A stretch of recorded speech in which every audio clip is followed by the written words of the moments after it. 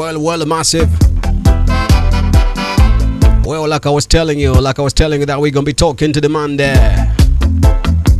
Man all the way from Azania, South Africa. That the man there, man like a Maveriq Mavo. Maveriq Mavo. He's the man we're gonna be talking to today. There is a lot he needs to tell us. Maveriq Mavo. We got to know him better. So I'm just edging you to be right there. I'm just edging you to stick around and enjoy our chat right here. Me, myself, and I, alongside the man there, Maveriq Mavo. Coming up very, very soon.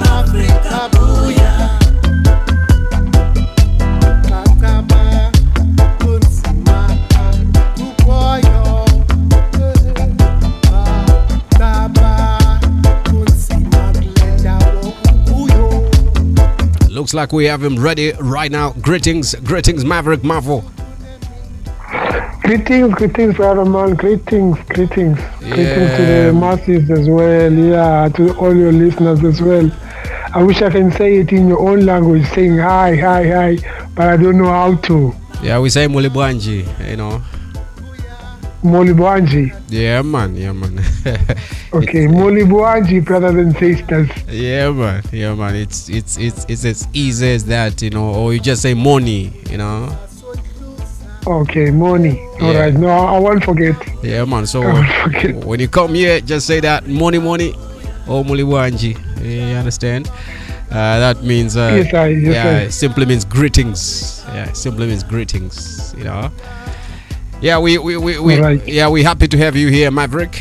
We're happy to have you inside our show. Of course, we've been playing some of your music in this show. People are getting to know you a little by little, but I know they will know you. So, just for a start, can you start by telling us a bit about your musical background, who is Maveriq Mavo, and how you started all this thing? Okay, Maveriq Mavo is an artist in the true sense of an artist, you know. Yeah, but musically, I started way back, brother man, from primary school. You know, was after school, it tends to be the girls that are cleaning the classes, that are sweeping. So I was one of the boys that used to remain behind and sing for the girls. That's an exciting one there. yeah, because I didn't have an audience, you know, so I wanted to have an audience. Yeah, man.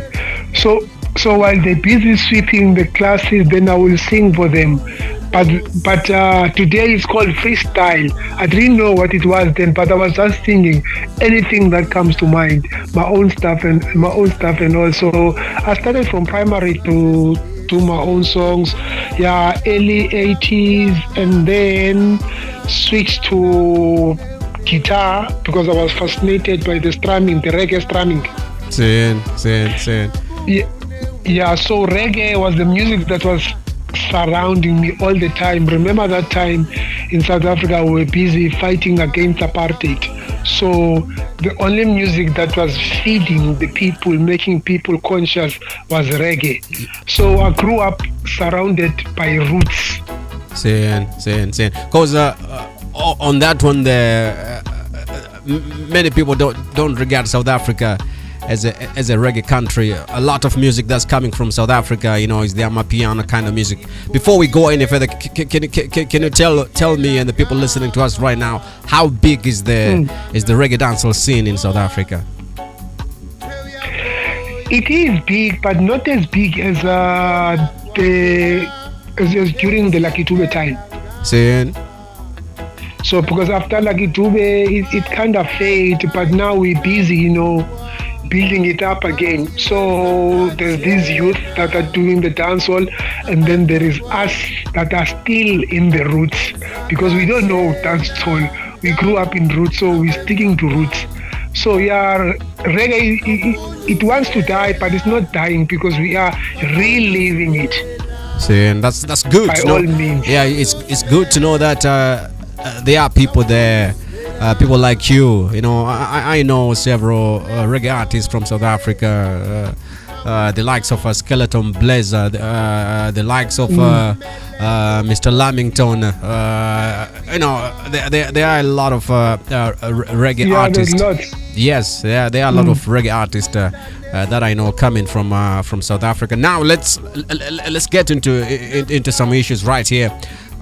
For the people who don't know you, how would you describe your music, especially to someone who has never heard it before? You know, telling them right now, how would you describe your music, your reggae style?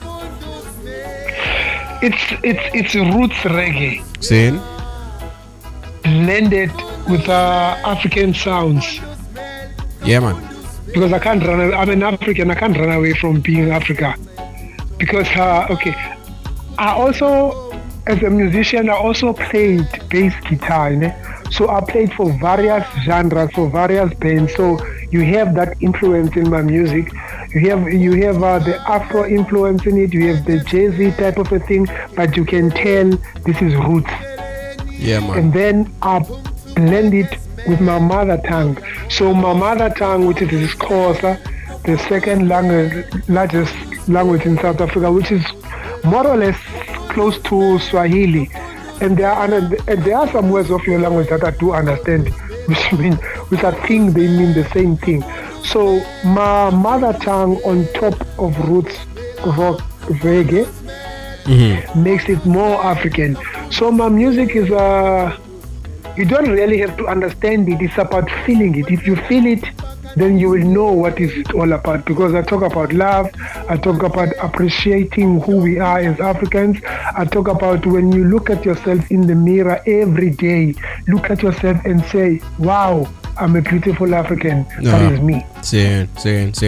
Now, let's talk about some of the key influences or some of the artists that have shaped your sound. You mind telling us that?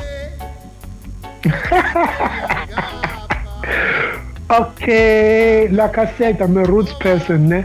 So I grew up listening to Spyda, Panuela, culture. So then to poetry or LKJ or Muta Paruka, that is me. Yeah, man. You find me, you find me there. I'm there. So in a sense that in some of my songs you can really tell that this person used to listen to Joseph Hill, used to listen to Panuela and all. So yeah, that's me. I'm a roots person. Nice. So put me into roots, then I'm fine. I live there. I stay there. All right, man. Actually, it's really roots music from you. I've been listening to your music ever since you sent me the music. It's roots music, roots to the core, real roots reggae erotics, real roots reggae music. That's what you're doing.